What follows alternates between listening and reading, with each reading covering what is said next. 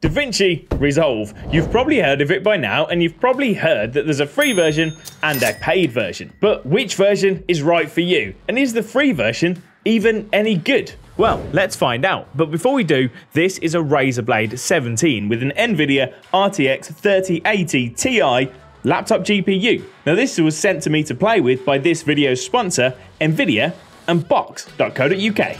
NVIDIA Studio is an initiative to use the RTX GPU to accelerate creative applications like Davinci Resolve and design laptops and desktop systems that are spec'd to a creative professional's needs. And Davinci Resolve uses that RTX GPU to deliver enhanced timeline performance, incredible GPU and AI-based effects, and improved rendering times.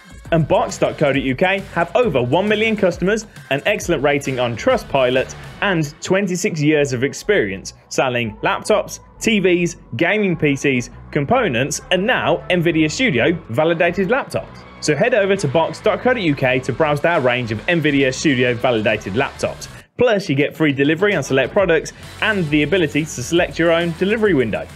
Winner. First, probably one of the most common questions, is it really free?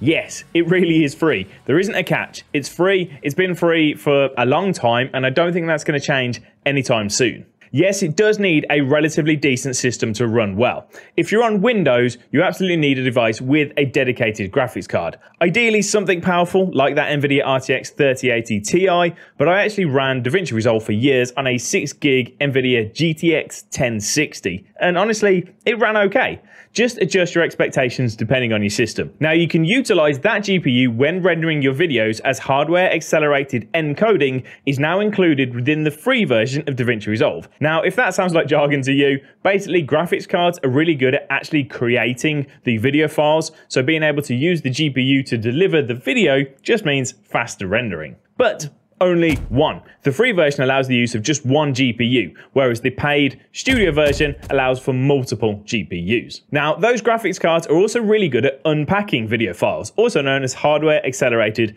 decoding. But unfortunately, this is still limited to the paid studio version. This basically means that certain video files, like the most common H.264 video files you're probably getting from your regular consumer level video camera, digital SLR, that sort of thing, will run slower on the free version than on the paid version. For some, that's reason enough to upgrade. There's no limit on the free version. You can use it as often and for as long as you want to. All of the future upgrades and updates are included. Up until now anyway, I don't think they're going to change their mind. They could, but I don't think they will. And Resolve will alert you when there's an update so that you can go and download it and install it right away. Or you can ignore it, it's totally up to you. The old versions will continue to run. And you can use it offline. The free version doesn't call back. There's no always online, DRM, nonsense, none of that. You can just use it whenever and wherever you want to. Are there any watermarks? There are watermarks within Davinci Resolve, but only when you use hair. There are watermarks, but only when you use studio-only features. But you'll know straight away, as the watermark will appear on the edit page as soon as you drop anything on there, which is limited to the studio version. You won't get stung after you've exported the video with a sneaky little watermark. It's always really nice, clear, and obvious. Yes, there's a resolution limit. Both the timeline and the export quality has a maximum resolution of Ultra HD, also known as 3840 by 2160, or 4K-ish.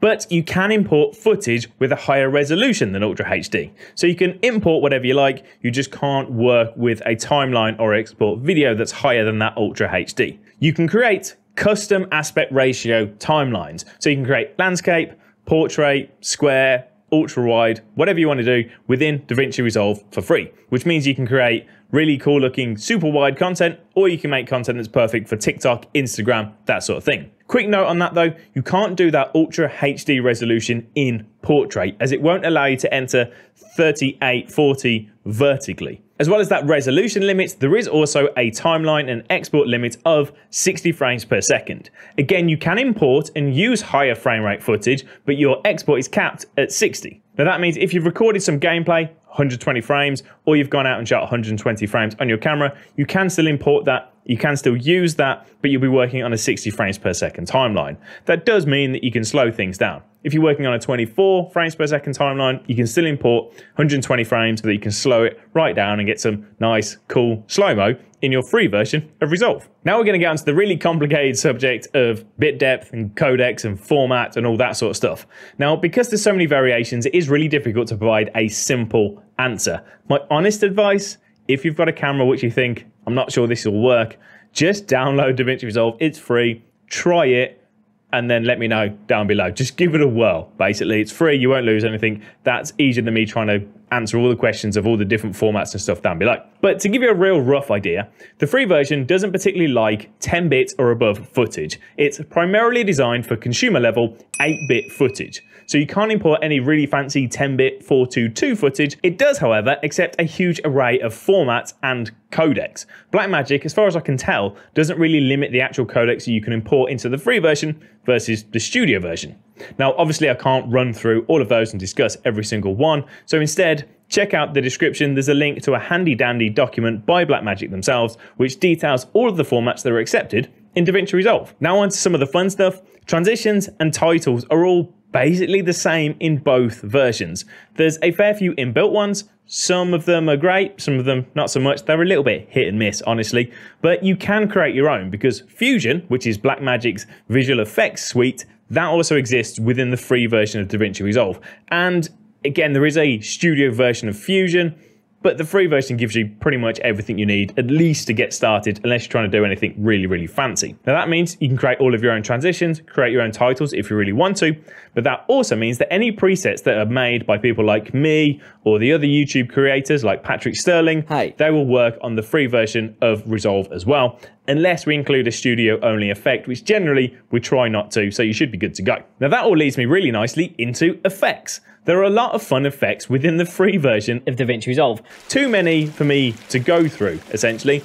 I've actually just made a video very recently about some of the effects within DaVinci Resolve, so I've linked that up here somewhere. Go check that out if you're really interested in the effects. Now, some of the key effects which you can do in the free version are things like masking, slow motion, mirroring, blanking fill, which is really great for vertical videos, slideshows, that sort of stuff. Speed ramping, although it's a bit cumbersome at times. You can play things in reverse, fast forward, all that sort of stuff. You can freeze frame, so you can pause things and have them as a still image. You can do green screening, also known as chroma keying. You can do tracking, stabilization, shake reduction, and more. There's loads that you can actually do in the free version. So what effects aren't included? Well, Resolve Studio does have some really clever effects which are limited to the studio version. Some of the key sort of filmmaker tools which are limited to the studio version are things like lens correction. So if you want to de-fisheye a lens or whatever, noise reduction, that's limited, motion blur, all that sort of stuff are limited to the studio versions of DaVinci Resolve. The noise reduction is very good, and there's a really smart AI engine built into DaVinci Resolve, which allows for some other really cool effects. So what are they? What are some of those effects? Well, we've got things like speed warp, which allows you to slow things down even if you haven't shot in high frame rate footage. Face refinement picks up faces, allows you to do some grading on them. Object removal will automatically pick up on objects and replace them, so you can get rid of stuff out of your scene. Magic mask is literally Blackmagic. It's really clever. You can just do a little keystroke on something, it will automatically pick it up and track it throughout the entire scene, so you don't need to do any rotoscoping or manually cutting things out. Super clever. And then we've got things like smart reframe, which will pick out subjects and automatically keep them in the center. I've made videos for a lot of those, so if you're really interested in seeing some in-depth tutorials on how to use those GPU accelerated effects, I've linked some of them down below, or just check out the backlog on my channel. Now, some of the other things, there's some blurs which are limited, some mist effects, lens flares, lens halation and reflection effects, and there's one called analog damage, which allows you to create sort of a vintage VHS and CCTV look like this, plus the tools for editing and grading stereoscopic 3D. They're all limited to the studio version. Next up, color grading. DaVinci Resolve was originally known mostly for its color grading abilities, and again, Blackmagic haven't skimped on this. As you think they probably would, to be honest, but they haven't. You get like 90–95% of the color grading abilities within the free version. So yeah, it's great. Basically, it means that you can do most of the things you probably want to do. You can adjust your highlights, shadows, contrast levels, colors, saturation. You can apply LUTs, you can create LUTs, you can do all sorts of stuff. All the things that you'd expect from a color grading package, you can pretty much do. Multicams and audio sync. I don't really know what other category to put these in, but you can do multicams, you can sync footage up. It will automatically use the waveform to link them up if you've got multiple cameras. That's in the free version. And if you've recorded your audio separately, you can really quickly sync that up to your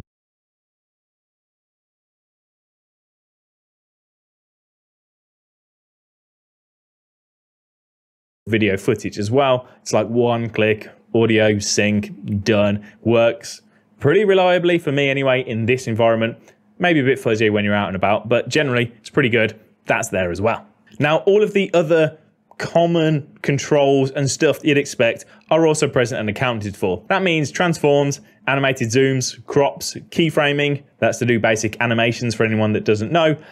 Picture-in-picture, colored backgrounds, all that sort of stuff. It's all there and it's good to go. The same can be said for audio controls. There's a system called Fairlight that's built in as well. This contains loads of handy dandy audio effects like noise reduction, not like background noise reduction, not noise, video noise, different. It's a different noise. Noise reduction, compression, pitch adjustments. You get the gist. You could add loads of audio tracks and balance them all accordingly for some nice, juicy audio design. Now, as I say, it's most of the stuff within Fairlight. Some of the really high-end things like Dolby Atmos mastering and really fancy stuff is limited to the studio version. But again, for day-to-day, for most people, you're good with the free version. What about exporting? You can export in a bunch of different formats, and you can control the quality by adjusting things like the bitrate. You have plenty of control in the free version. You can export your projects pretty much however you want. There's built-in templates for popular platforms like YouTube and Twitter, and you can create your own export presets so that you don't have to create them every single time. You can even stack multiple projects into a render queue so that you hit render, it'll go through 20 projects, however many you've set, rendering them out one by one so you can go put the kettle on, come back, and they're all ready to go. Recently, they also made the collaboration features free in the free version of Davinci Resolve, which is crazy, which means for about £5 a month to be able to use the cloud software, which is really, really cheap, you can work remotely across multiple devices. I'm going to make a video on that next because it's amazingly useful for the £5 it costs. And you can even work with other editors, other colorists from anywhere in the world on the same project, just using the free version of Davinci Resolve. It's ridiculous. Now, one last thing people do ask quite a lot is, why is it free? There's lots of information out there. I've linked a few articles down below, some conversations with the CEO of Blackmagic, a guy called Grant Petty. He's always very forward and very honest about it. But the simple fact is they want you to get stuck into Davinci Resolve. They want you to start learning it, progress with it, become a better video editor or a video creator so that you can eventually start making money from your work. You can build a career in video. And at that point, you're probably going to come back and buy Studio. You're going to buy one of their Blackmagic cameras or one of their keyboards or one of their panels or whatever it may be. It's a really cool business model. It's really rare to see. And I'm really, really thankful because I wouldn't be here if there wasn't a free version of Davinci Resolve because that's how I started as well. Big thanks once again to this video sponsor of NVIDIA and box.co.uk. Make sure to check out NVIDIA Studio, and if you've already got an NVIDIA GPU, make sure that you're using the NVIDIA Studio drivers. They actually make drivers that are specific for creative applications like Davinci Resolve, and they can make things run way smoother. So there's a game-ready version, and there's a studio-ready version. I always run the studio version, so make sure to check it out. So there you go. I think I covered everything. Thanks for watching. Take it easy. I'll catch you next time.